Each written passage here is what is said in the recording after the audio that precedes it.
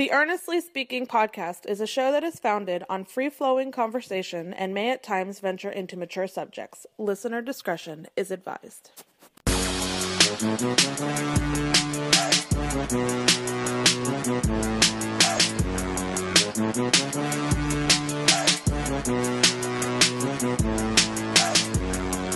Earnestly podcast coming to you on January 12th, 2023. It is the first solo episode now of the year. I actually dropped my first episode on the feed literally this morning, last morning, recorded late with Kyle Nash. This is the first solo episode. How you guys doing? And I'll explain to you why things have kind of come up and get a little slower. It's not a bad thing, for the record, but again, this podcast, you can catch on all podcast catchers such as Apple Podcasts, Spotify, Stitcher Radio, Google Podcasts. And guys, especially please follow me on YouTube, especially youtube.com/@EarnestChristian. Get all the content there, especially as well. As I mentioned, I'll mention in a second about some of the things I'm doing now these days. I'm going to keep this one a little, not saying short, we'll see how long this goes, but I'm going to keep this. I actually initially wanted to do like a bunch of topics, a bunch of things on my mind to talk about, but I think I'm going to spread those out into a couple episodes. I'm going to kind of skip this like 3 or 4 different things to talk about, really, honestly, on the docket. Obviously, this is we are officially an NFL playoff time now. The wild card weekends. Should I say super wild card weekend? About to get down this weekend, and yes, my New York Giants are in, so I'm pretty stoked about that. But of course, it's it's bigger than just the Giants, of course. So this time of year, as you guys know, whenever we get to this time of the year, I like to look back at my predictions and how I did. As you guys know, before we start the season every year on this podcast, we've done this for years now. We always do a season preview over-unders. We look at the over-unders going to the year of wins predicted by Vegas and whether or not we go over-under on that myself with my friends Chris and Zach. Of course, they can't be here to do this. I always do reviews on my end because it's my show, obviously. But so I want to look back a little bit and see how I did this year on my predictions, where I predicted them, where they ended up, and what the Vegas number was, and where they stood out. So let's go. And in doing this, we'll do a little bit of analysis on this, on each team as we go into the offseason, at least for the non-playoff teams. And then, of course, the teams that are going to be eliminated from the playoffs will go there as well, too. So, as we always do, is it W, the last team? The W, Washington is the last team. There's no X, Y's, or Z's in the NFL. Quite frankly, not in the NBA either. So, all right. The first team we have here is the Arizona Cardinals. Their number was 8.5 wins. I went over on that. I was dead wrong. They went at 4-13. Of course, they fired their coach Cliff Kingsbury. It was a disastrous year. A year that started out with their top receiver DeAndre Hopkins on the actually suspended for 6 games. Who came back. Kyler Murray, of course, injured, season-ending injury. I think it was the ACL, torn ACL. He's probably going to miss a chunk of next year too. So this is a team in limbo right now. So I got that one wrong on the Cardinals. I thought it'd be slightly over after last year's decent year. Disastrous year for the Cardinals, obviously. The Atlanta Falcons, their overall number was 4.5 wins. I had the under. I thought they'd be the worst team in football. They were much better than that. They were 7-10, albeit a very bad division, obviously, in the NFC South, where every team had a losing record, including the Tampa Bay Buccaneers, who will be hosting a playoff game this Monday night against Dallas. Very competitive team. I thought they had a lot of fire in moments. Not a good team, and obviously there's a lot of questions on that roster. They need a quarterback, obviously. Marcus Mariota's not the answer. But they were definitely a team I thought were, frisky moments, but at the same time, you knew that once things settled in, they will come back to earth. And granted, 7-10 for a team that was supposed to be, that had a 4.5 win projection, and I went under on that one to tell you that, they almost doubled the number. So, but kudos to the Falcons, of course. The Baltimore Ravens, their number was 9.5 wins. I went over on that one. They got there. In fact, their number was, I think, 10-7 was the final record. But of course, they're in a lot of limbo now too because of the situation with Lamar Jackson and whatnot.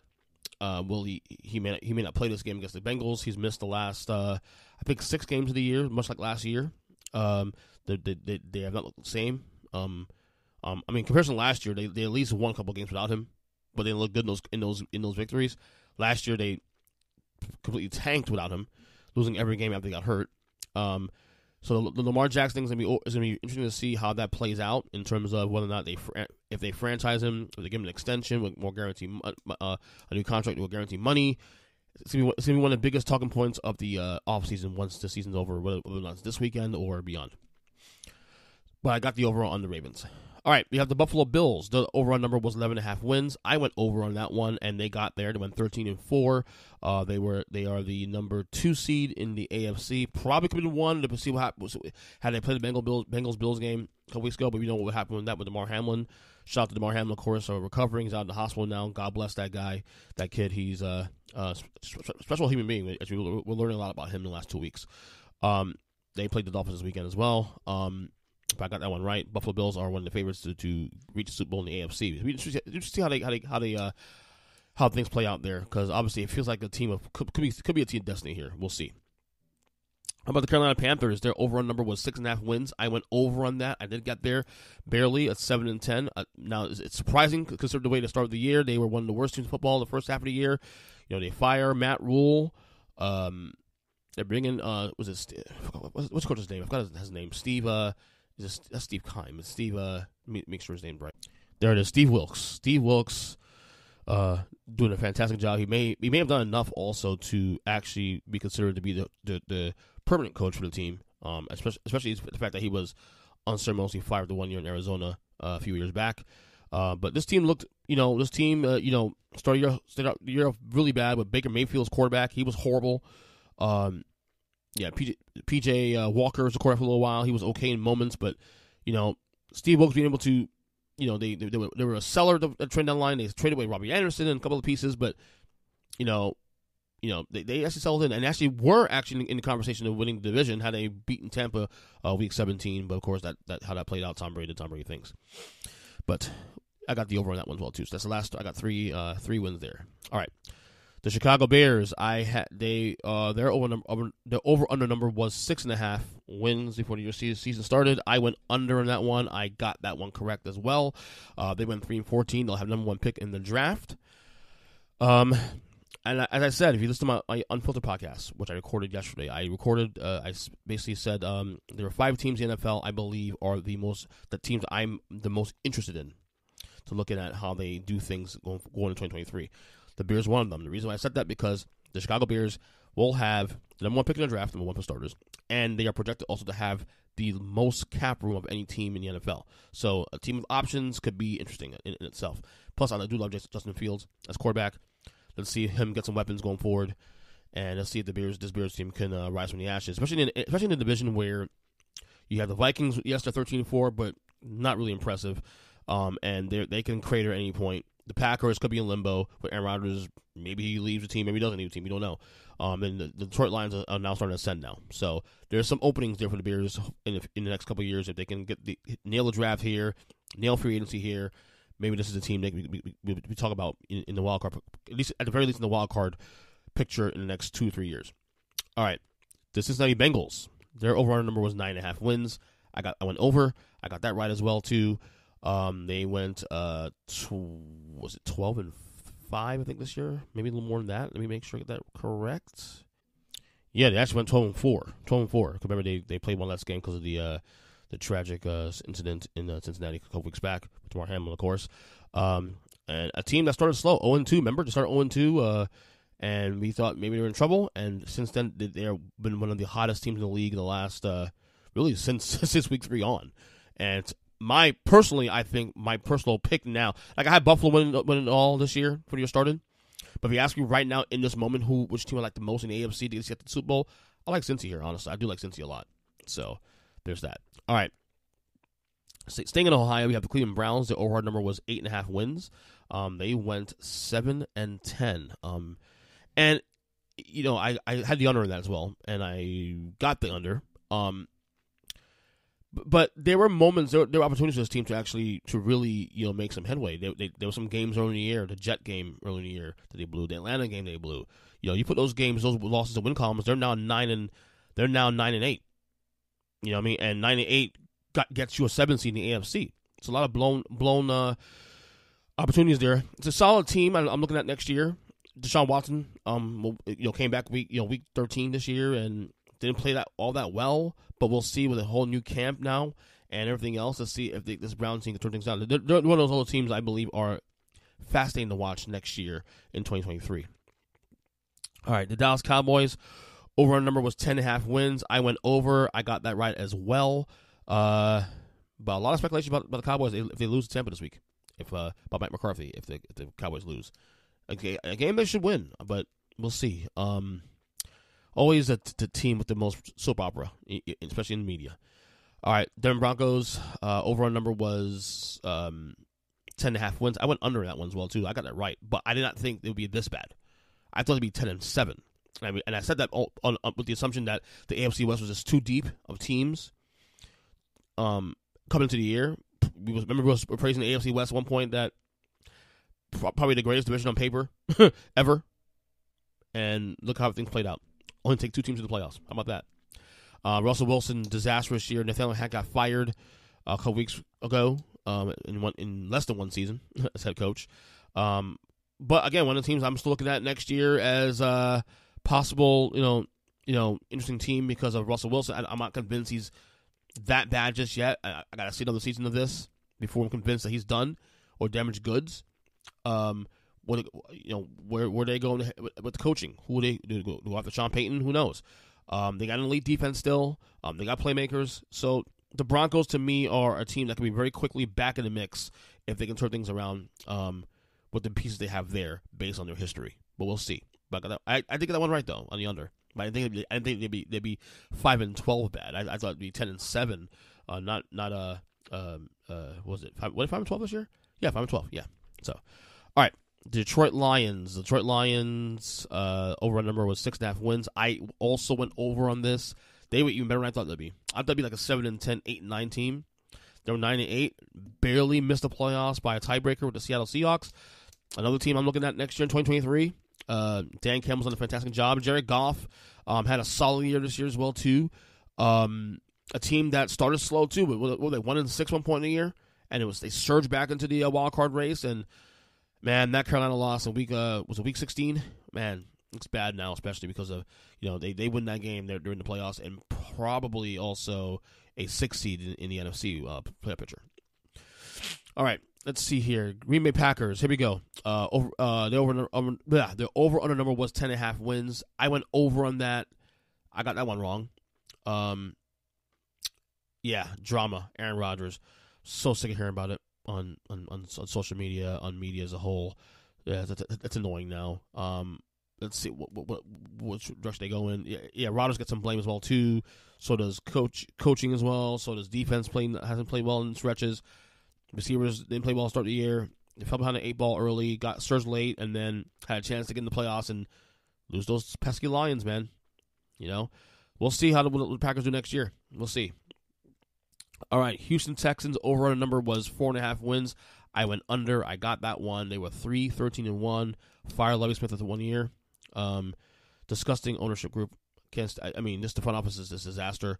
This team's going nowhere. I think this team's going to be in the dumps for a long time because I don't think anybody of any relevance is going to want to coach there or want to play there. So there's that. They're a disaster. How about this disaster? Indianapolis Colts over on number was 9.5 wins. I went over on that one. I got that one. I think everybody got that one dead wrong. They were 4-12-1 this year. Matt Ryan was putrid. He might retire in the year most likely. They fired Frank Reich middle of the year, brought in Jeff Saturday. Who knows? He's the future there. Just another disaster there in Indianapolis, and we'll see what direction they go in. But I got one way wrong. We all did. Jacksonville Jaguars, over on number was 6.5 wins. I went under. I got this one wrong. They went 9-8. Another team that started slow, 2-6, and then surged in late in the year. Won the AFC South. I'm going to be hosting a playoff game this weekend as well, too. Trevor Lawrence. What a season a year makes. You go from Urban Meyer, the disaster Urban Meyer, to now Doug Peterson, a guy who just won a Super Bowl a couple of seasons ago. And even when it started slow, you saw the possibilities. And I was saying, well, wait till next year. No, well they showed it, a combination of them being great along with Tennessee tanking, which we'll get to in a second, made this a possibility. So the Jaguars on one of the teams on the way up. That was a fantastic ending to the year for the Jaguars, who won the AFC South. Got that one wrong. I thought it'd be a frisky team. I thought the AFC would be better than it was, and clearly it wasn't as good as we thought it was going to be, and the Jaguars were better than we thought it was going to be. All right, here we go. The Kansas City Chiefs over under number was 10.5 wins. I went over on that one. They crushed that one with a 14-3 year. Number 1 seed in the AFC. Pat Mahomes should be the MVP. This was actually supposed to be like a rebuilding-ish year for the Chiefs. With a lot of rookies in there, losing Tyreek Hill, and Pat Mahomes proving that he can get the job done with anybody. Playing MVP. It's why the best quarterback in football. Just that simple. So, all right, let's see here. Next team. LA Chargers. Not last year. The number was 10.5 wins. I went under this one because I don't trust their coach. And actually, I got this one right. I'm sorry. I put the no, but I got it right because they actually won 10-7. So I got this one right, actually. So yeah.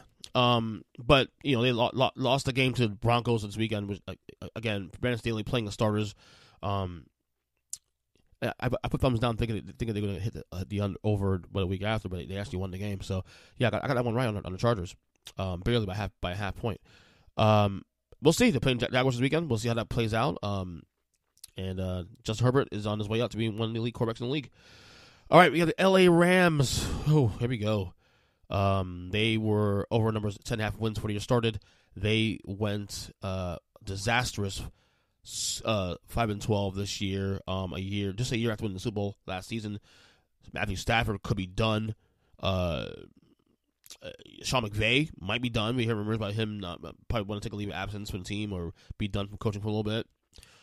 This is a team that has no draft capital rather too, so they might be a team that's going to be in the mix to selling players now because of where they're at. But yeah, what a disaster for the Rams coming off a Super Bowl. This is actually the worst year. The worst record for a team after winning the Super Bowl the year previous to that. So yeah, what a year for the Rams. I went over that one. We all got that wrong. All right, let me see here. I think the Vegas Raiders next. Yeah, it's the Vegas Raiders. Their over number was 8.5 wins. I went over on that, and they did not even come close. They were 7-10 in the year. Another team that had a lot of expectations coming in the year, and they did this terrible. It was terrible. We just saw today, before I came on to record, Derek Carr is announced he's leaving the team. So they need a quarterback. We'll see what direction they go in that one. Maybe a Tom Brady. Maybe they poach Aaron Rodgers. Who knows?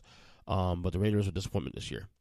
All right, the Miami Dolphins, over-under numbers, 8.5 wins. I went over. I got that one right, barely, as they won their last game of the year over the Jets.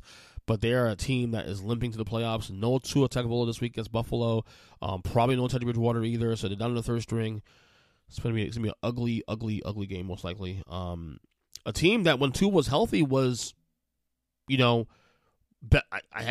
say it. They were the best offense in the league this year when Tua was in the lineup. The stats say that.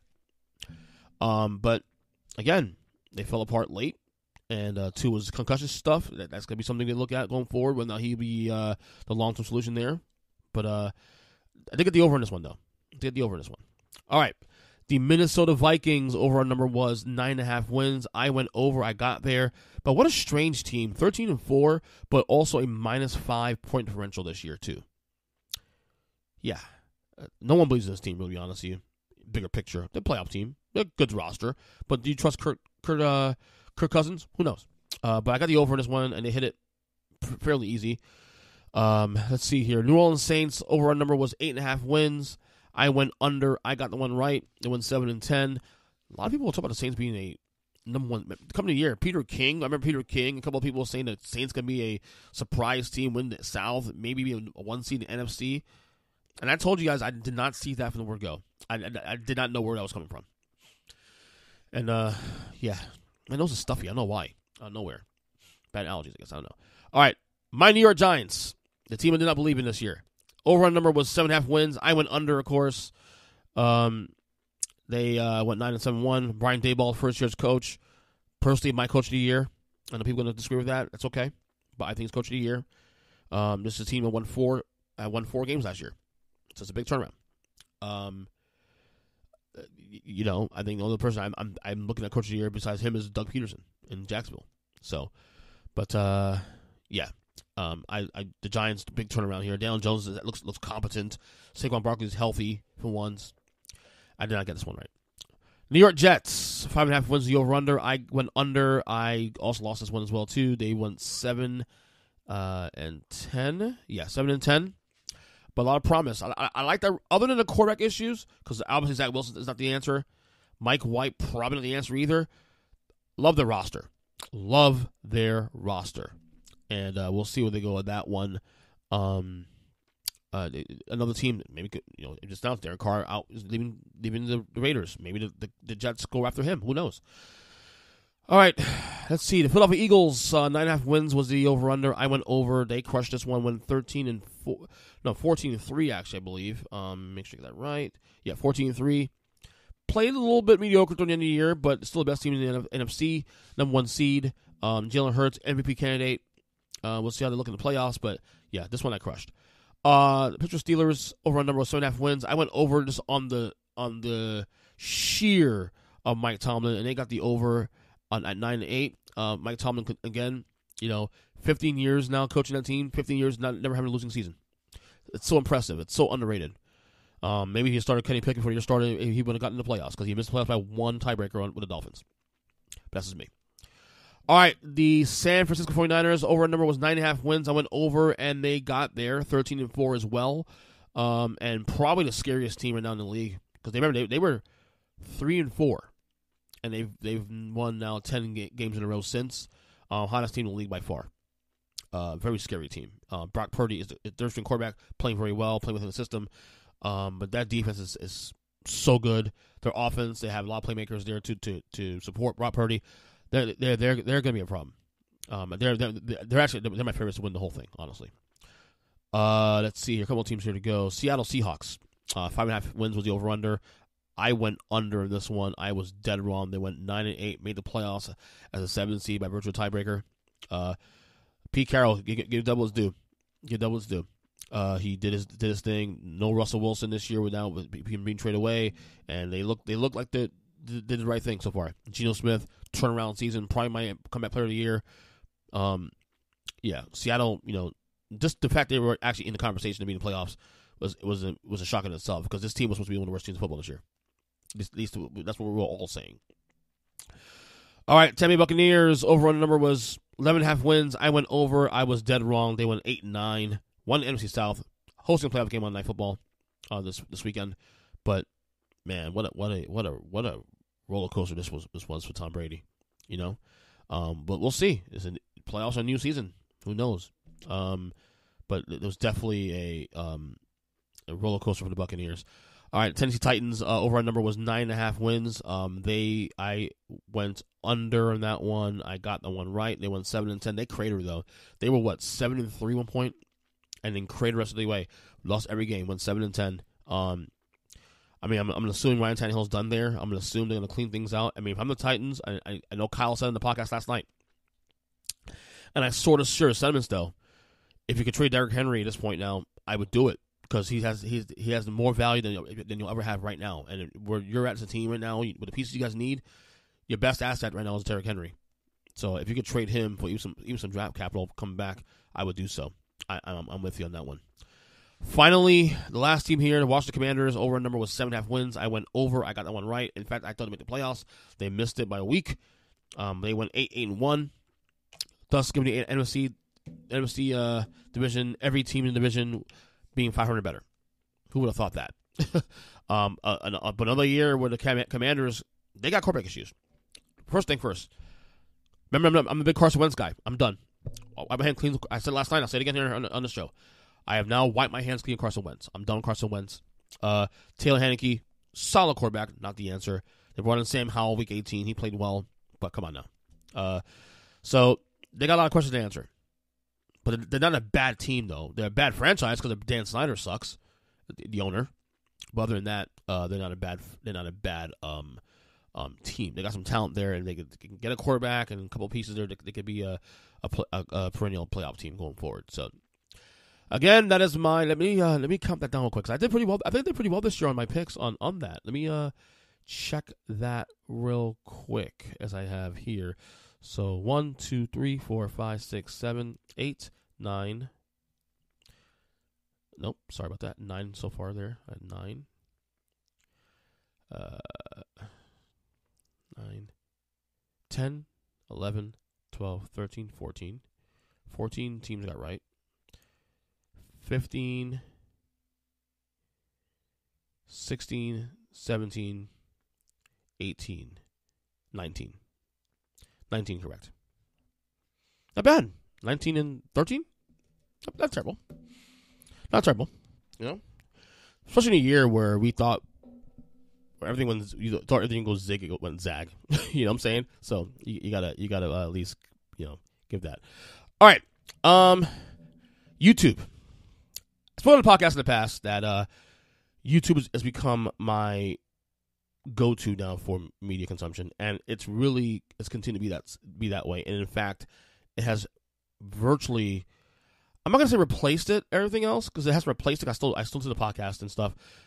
But when it comes to daily media consumption, like keeping up with the news in the world of sports, in the world of politics, in the world of professional wrestling for me too, especially, look, I love podcasts.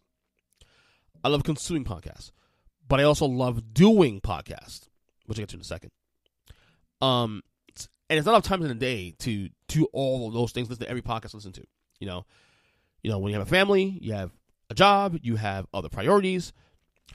But YouTube has made it easy for me in a way, and not so much YouTube, but the mediums or the shows that I listen to normally, that I'm interested in listening to normally.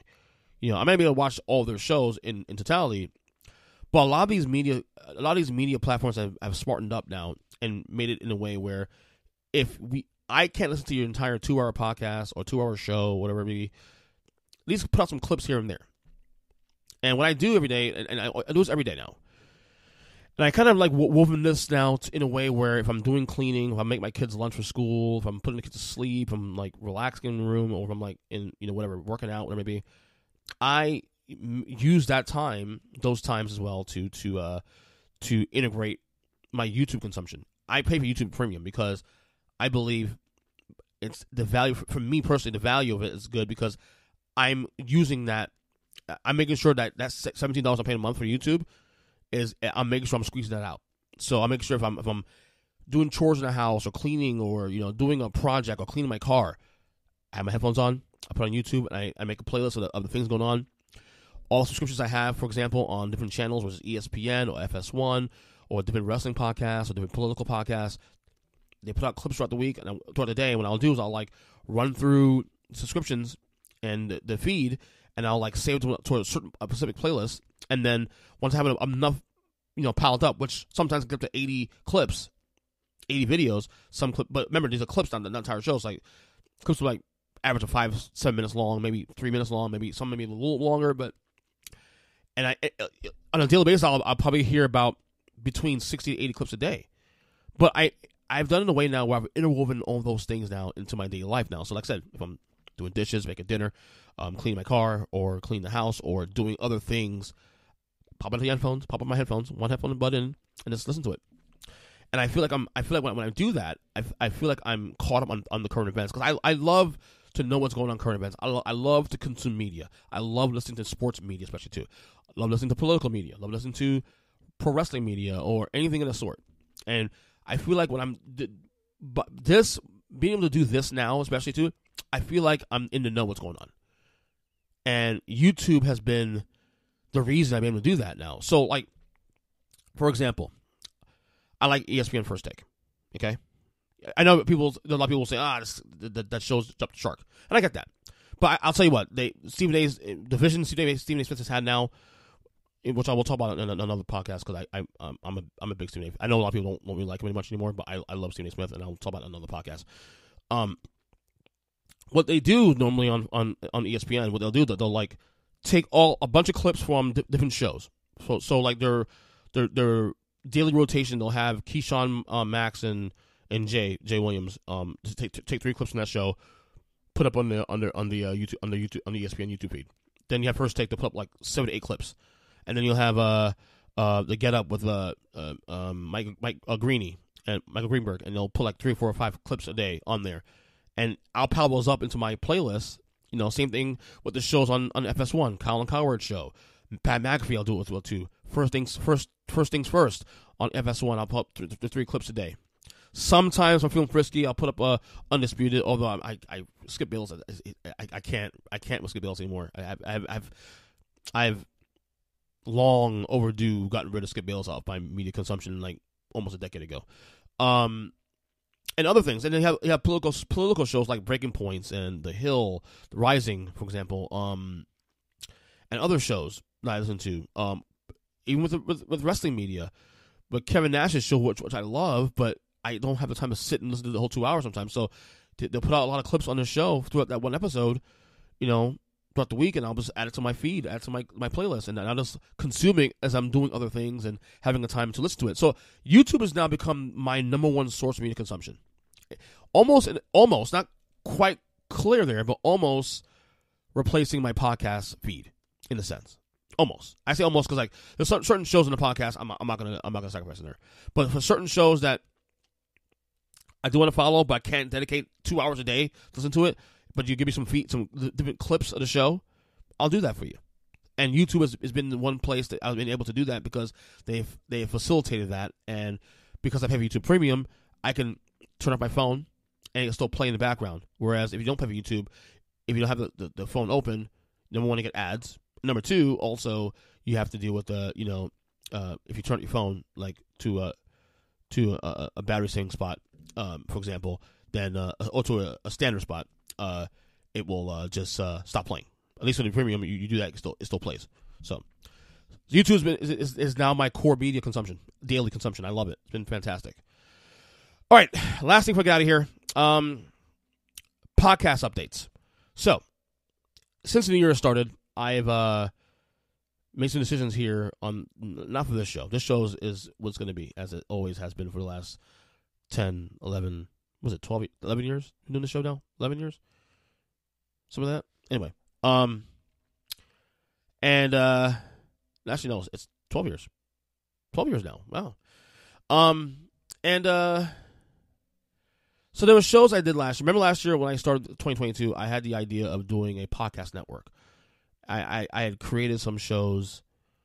I created a wrestling retrospective show. I created an NBA show with my buddies Zach and Chris. I initially took my Take 3 Wrestling podcast, and I threw all of that in the feed. And for a good 5 months, I did that, and I felt like it was just, then I said it was just way too much.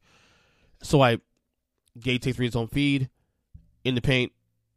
I stopped doing the paint right when the season ended, and then the wrestling retrospective podcast, I pretty much did a couple episodes and I just went silent.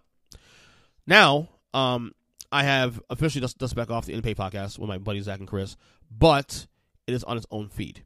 It's on its own feed, under the same Earnest Speaking Media banner, but it's on its own feed. Okay, and then I also lopped off In the Paint, which we relaunched after almost a year with my buddies Zach and Chris, and it has its own feed as well too. So if you want to listen to that show In the Paint, you can find it on its own podcast feed. Same with the rest retrospective. We'll be dusting off very soon. I got a couple things in the pike. I'm gonna be doing that as well too.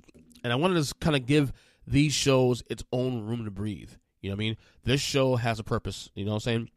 Earnest Speaking Unfiltered have been doing very consistently now since the new year started. Even before the end of the new year, is one topic. I try to do that at least 3 or 5 times a week. One topic, and it's kind of boom, boom, boom. Get my thoughts on that. It's more time sensitive stuff too, especially. Whereas this show is more interviews, more evergreen, if you will, topics and stuff. So we have that going. I also, shows I don't host. I'm doing the Huddle Up podcast every Tuesday night. I've been doing for now 2 years now, and that's been doing very well. That's going to be coming to That's going to slow down a little bit now once the season's over. We'll obviously still be doing shows in the off season, but it won't be as time consuming week to week until August, September. And I said also too, on top of that, I've on that feed, not me, but Big Jim, James Neese, obviously regular this podcast too, especially. He has been he created a little bit of like a podcast network, kind of same thing I was doing last year. And I contribute now every week a basketball show on there as well too. Just me. It's very simple. It's 5 takes or observations that I have in the NBA at large. The show's very simple. It's about 10 to 20 minutes episodes. That's it. Simple, to the point, and efficient. And I've been really enjoying doing that. So that's what I'm doing. So in essence, right now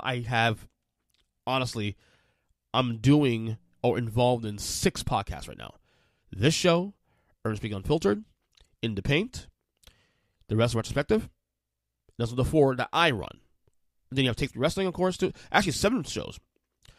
Take 3 Wrestling doing Thursday, which is a joint effort by myself, Mike, Joe, and Jim now.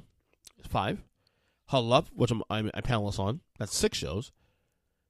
And then And One, which is 7 shows. So yeah, I'm involved in right now 7 shows. But remember, it sounds like a lot. It really is a lot in some context. But if you think about it, not all these shows are every single week, 52 weeks of the year. Like I said, this show is. Unfiltered definitely is, but it's shorter. In the Paint's weekly, maybe bi-weekly at times.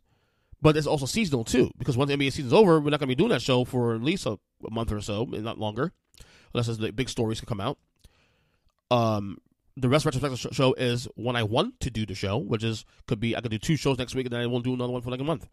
It's all according to the topics. It's a project. It's really, that show's really a project when you think about it. Take 3 is obviously every week. Not time consuming in a sense, though, other than being there, because it's really just it's a joint effort. And when you have a joint effort, it's a lot easier to do shows of that nature. Huddle Up, of course, like I said, seasonal. It's seasonal, but it's not. Like, it's seasonal, but it's also in a sense where we do shows during the off season though, but it's done where it's not as time. It's not every Tuesday we do it. You know what I'm saying? And of course, N1, it will also be a seasonal show too, as well too. We're doing that show through the NBA season, and once it's over, I won't be doing any episodes until season comes back. So it's pretty understanding. But I did also, guys, before I get out of here, because I know I'm rambling a little bit, I also created a link tree. I finally did a link tree, and basically it's one place on social media where I have all of my work, my blog, which I'm hoping to start running again this year. If I have time. All my podcasts I'm involved in. Not just the ones I do, but the ones I'm involved in. Huddle Up included and all that. And everything else in my social media stuff. So if you go to my Twitter page at EachPerson7 or my Facebook page, if you guys follow me there, or my Instagram page, and click on the link tree in the bio, you'll see all of my work. All of my work there, and you can pick and choose the things you want interested in. If you like wrestling, follow the wrestling stuff. If you like basketball, follow basketball. You like variety, like this show, of course, follow that as well too. But I appreciate you guys' support. I know I'm starting my words right now because I'm really hungry. I'm thirsty. I have no drink here, so I'm gonna get out of here. Again, guys, Happy New Year. I know it's 12 days in. I shouldn't be saying it now, but I don't give a damn. Happy New Year, guys. We will talk soon. We'll try to. I know it's a lot. 2 shows down this week after not having a show for 14 days. But we're going to get back on the grind here as well on this podcast. This is the main show, of course. This is my number one. This is my baby here, number one priority. So, talk to you guys later, and stay up and enjoy NFL playoff weekend.